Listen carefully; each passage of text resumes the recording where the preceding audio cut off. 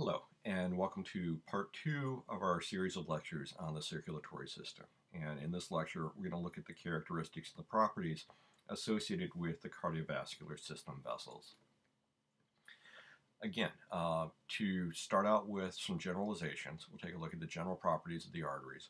What we're going to see is still the three layers within the blood vessel, so within the wall. So we got the tunica intima as that innermost layer, the tunica media as the smooth muscle layer, and then the tunica adventitia to the outer region. Now, if we look at the general properties associated with arteries, again, we're looking at a high pressure vessel, so it's going to be subject to a lot higher pressure and the blood vessels throughout the rest of the body, the capillaries and the veins. And so it needs to be able to have some strength associated with it. And because it is subject to the pressure fluctuation from the heart, it needs to be able to expand and recoil without damage. And so there are going to be a couple of specializations that we're going to see within arteries.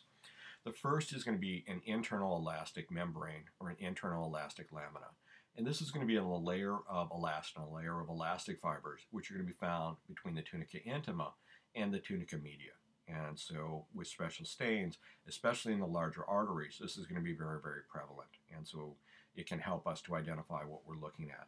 And again, the idea is that we want these vessels to be able to expand and recoil without damage. So we need the elastin there for support. Arteries in general are going to have thicker tunica media than veins do. And the reason for that, again, is that we need the smooth muscle cells to be present to allow the cells to, or not the cells, the vessels to expand and recoil without damage. And we also need the smooth muscle cells there to constrict, to regulate the blood flow and control the blood pressure. And then in many of the larger arteries between the tunica media and the tunica adventitia, we're going to have an external elastic membrane or an external elastic lamina. Again, a layer of elastic fibers that are going to be concentrated in this region. In many of the arteries, again, we're going to see in the tunica media, between the smooth muscle cells, lots of elastic fibers. So we have both the muscle cells for strength and support, and the elastic fibers for the ability to expand and recoil. Okay, so if we take a look at our largest artery, we're essentially looking at the elastic arteries like the aorta and branches of the aorta.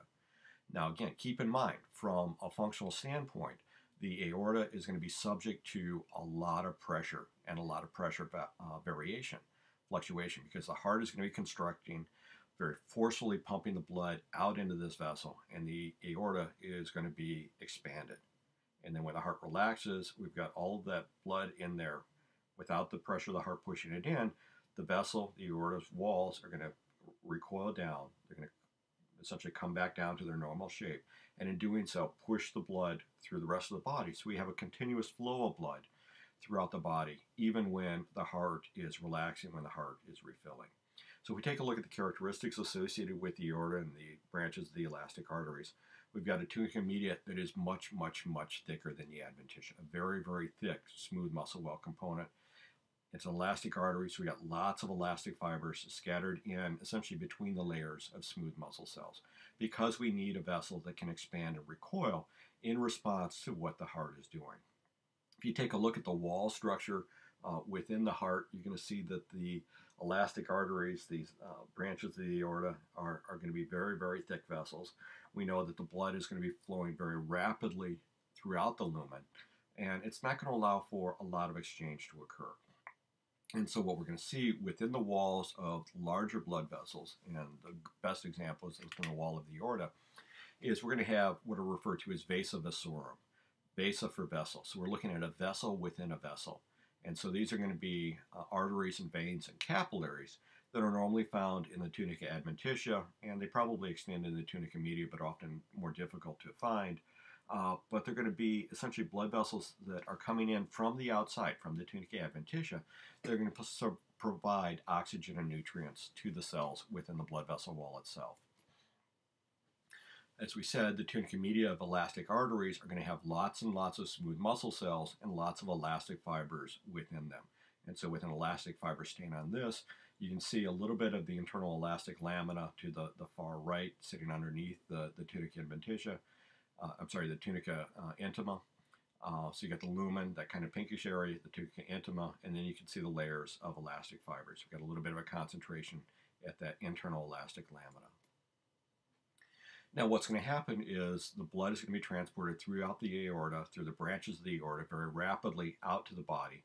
And then it's going to go into smaller and smaller vessels, like we've seen before, like with the respiratory system. So muscular arteries are still going to be subjected to a fair amount of blood pressure and fluctuation of the blood pressure. But the muscular arteries are going to be branching off the aorta and the branches of the aorta. And these are going to be like the named arteries within the gross anatomy course. They're going to distribute the blood into the different organs as well as to different regions within the organs. And so what we're going to see is going to be still a classic artery. So we've got the three layers. We've got the tunica intima as the innermost layer, tunica media, the middle layer, tunica adventitia to the outside, that bluish staining region on this one.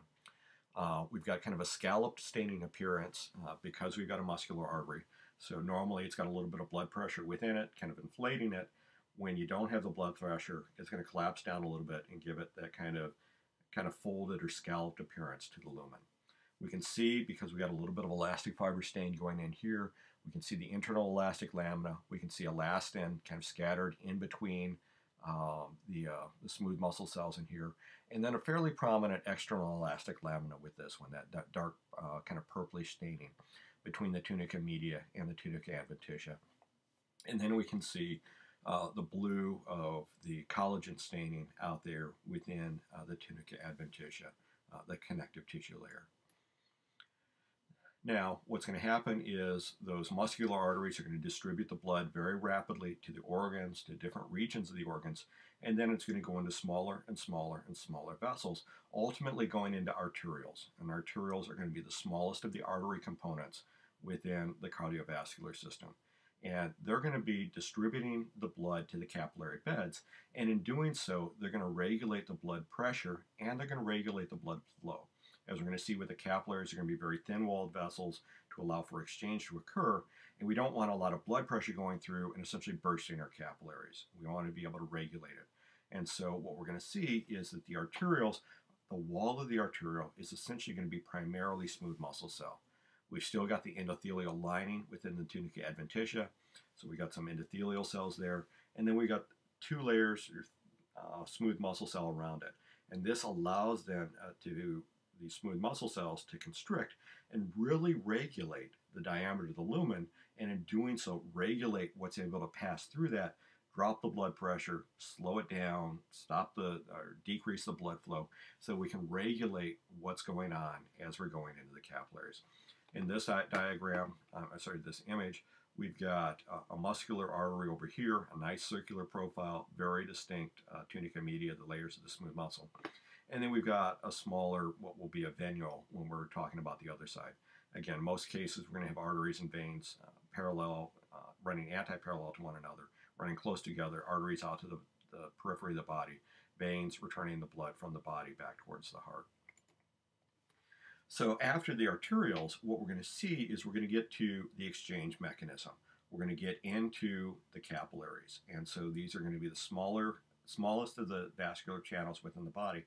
And essentially what they're going to be are going to be tubes of endothelial cells. And so we're not going to have the tunica media, we're not going to have the tunica adventitia, so no muscle cell, none of that dense connective tissue.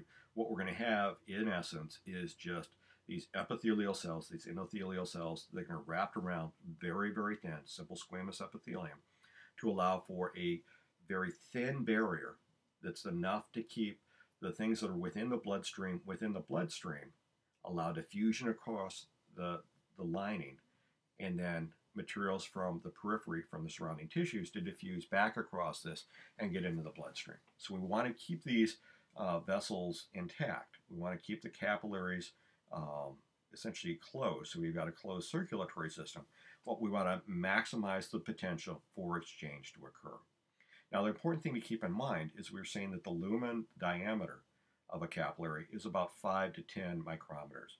A red blood cell is usually about 6.5 or 7 micrometers in diameter. And so what we're looking at is basically a vessel in these capillaries where the red blood cells are going to have to line up single file to be able to pass through them. And this is going to cause them to allow for maximum diffusion, and it's going to slow them down and allow for exchange to occur. And again, this is going to be a good mechanism, because what we want to do is provide these materials into close proximity to where they're needed so that diffusion can occur. Now, if we take a look at it, as we're saying, the capillary bed is the site of exchange for oxygen, for nutrients, for fluids, ions, metabolites, other substances.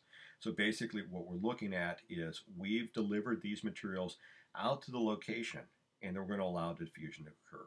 Diffusion works great down its concentration gradient and over very short distances. And so we need these capillary beds, we need these radiators, in essence, to become very, very close to virtually all of our cells within the body.